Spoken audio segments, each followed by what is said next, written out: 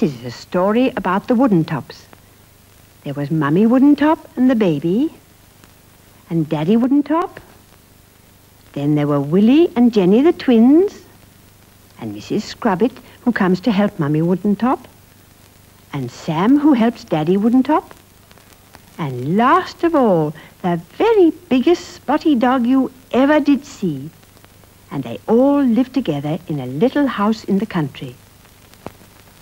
One morning, when Mummy Woodentop was getting the dinner ready and busy doing the housework, she left Baby Woodentop in the garden in his pram. She thought he was asleep, but when she looked out of the door, she saw he was busy throwing his blanket onto the ground.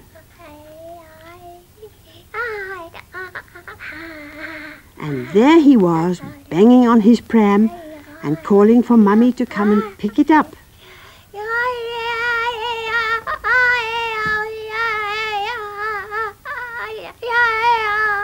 But Mummy Woodentop had already picked it up over and over again. So she called out to him, "I can't come now, Baby Woodentop. I'm busy. So you must be a good boy, and I'll come out as soon as I can."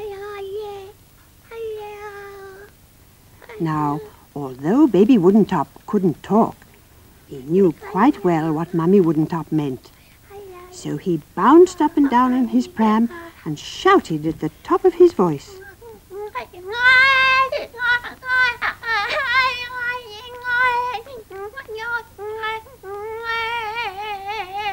When he saw that Mummy Woodentop wasn't coming out, he got tired of shouting and leaned over the pram to see if he could reach the blanket himself. And when Mummy Woodentop saw that, she thought he might fall over. So out she came to put his blanket back. And she said, "There you are. Now don't throw it out any more. There's a good boy." When she'd made sure that he was properly strapped in, she went back into the house. And as soon as she'd gone in, Baby Woodentop began to throw his blanket out all over again.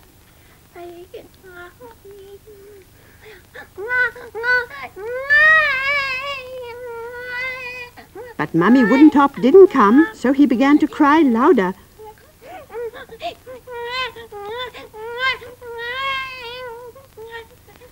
Then Mummy Woodentop thought perhaps there was something wrong.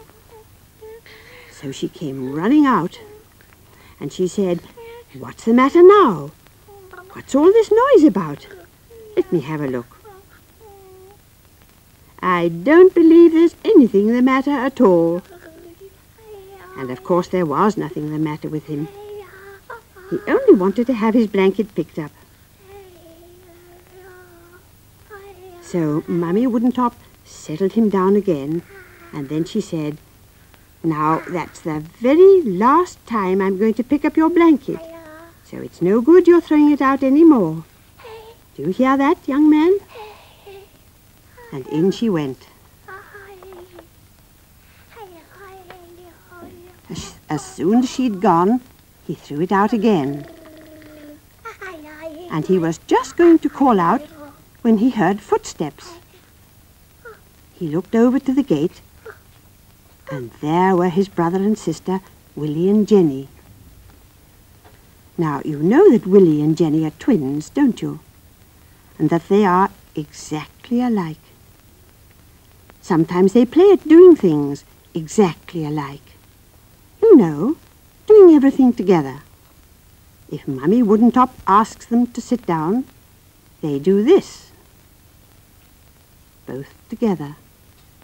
And if she wants them to stand up, they do this. Both together. And when they go for a walk, they go like this. Both together. And when they stop like this. Both together. And when they talk, they very often talk like this. Oh, look at Baby. Look what he's done. He's thrown his blanket out. He's always throwing things out. out of his pram. Babies always do. I expect you did when you were a baby. Ha ha! And Mummy Woodentop said, yes, you did. And she picked up the blanket. Then she said, bring baby in, will you, children? You can go out again after. So they took hold of the pram like this, both together, and pushed it right into the house. Push the pram, both together, both together. Let's look round the garden while the children are indoors. This is where they play, isn't it? And just there, behind the fence, is someone they know very well. You know who it is, don't you? It's the Woodentops Spotty dog. Look, he knows we're talking about him. He's a very kind dog. And he's a very funny dog. And a very happy dog. And he's a very clever dog. There's some words he knows quite well. He knows biscuit. And he knows bones. And he knows bath. He doesn't like having a bath. As soon as he hears someone say bath, he runs away and hides. It's all right, Spotty dog. You're not going to have a bath. Don't be afraid. Let's try him with the words again. And you say them this time. You say biscuit. Bones.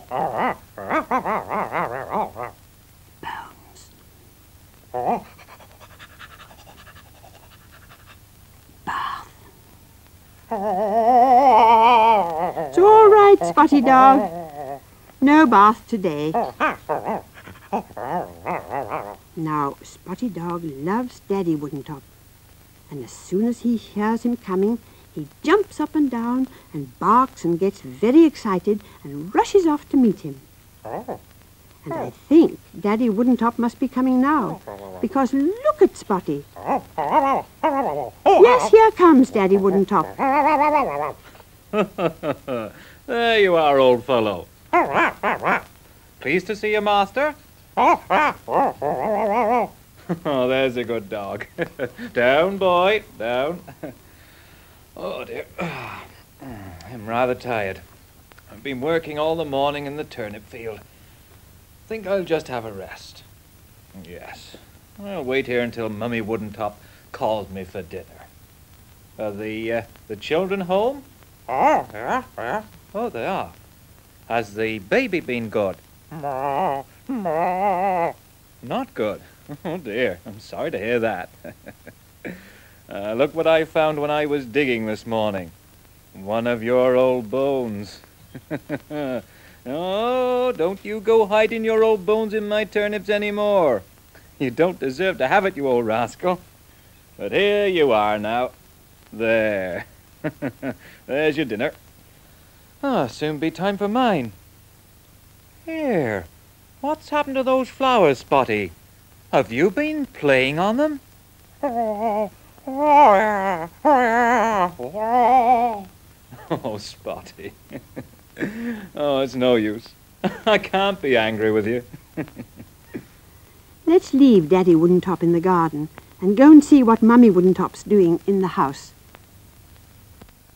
There she is at her kitchen stove, looking to see if the potatoes were cooked and the meat was done. She'd finished laying the table, and she was making sure that everything was ready. She was just thinking that Daddy Woodentop would soon be home when she saw him. Hello, Mummy Woodentop. I'm back.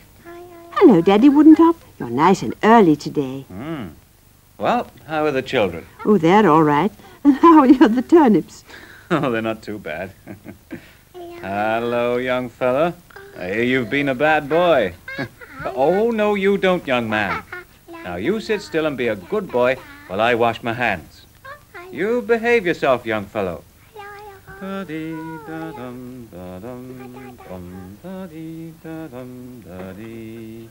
Da-dee-da-dum, dee-dee-dum, da-dee-da-dum, ba-dum. Mummy Woodentop bustled about the kitchen, and while she was doing her work, she hummed a little tune.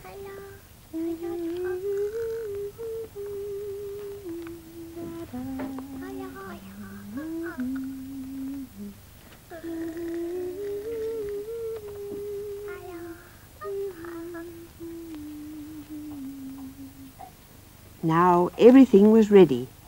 Mummy Woodentop stopped for a moment to speak to Baby, who was bouncing up and down his chair because he wanted his dinner. So she said, "It's all right, it's coming in a moment." And then she called out to the twins, "Children, have you washed your hands?" No, Mummy Woodentop, not yet. No, we haven't, Mummy. Well, come in and do it then. Yes, Mummy. Coming. Oh, up we get. Oh, I can't find the soup. Have you got it? No, I haven't. Oh, here it is. Oh, good. Oh, I am hungry. So am I. We're very hungry. I wonder what we've got for dinner today. Hey! Ha! No, soda! What have we got for dinner today? For dinner today. Nothing for you but sawdust and hay. Sawdust and hay for dinner today. Nothing for you but sawdust and hay. Sawdust and hay for dinner today. What have we got for dinner today? For dinner today. Nothing for you but sawdust and hay. Sawdust and hay for dinner today. What have you got for dinner today? For dinner today. Nothing for you but sawdust and hay. Sawdust and hay for dinner today.